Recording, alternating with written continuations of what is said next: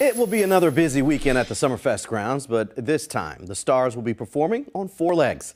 Petfest is back at Henry Meyer Festival Park, featuring several shows of athleticism, including the doggy dash and dock diving. On 12 News at 4, Kristen Pierce and I were joined by one of those 4-legged stars, and we found out how you and your pet can get involved. Everything from your little couch potato dog at home, maybe they've got they need to unlock their agility talent, and we have all the things for them to try at Petfest. Whether it's the jump, we have big A-frames, they can do the weave. That's one of the more challenging things with agility. Petfest is Saturday from 10 until 6 at the Summerfest grounds. Admission and parking are both free.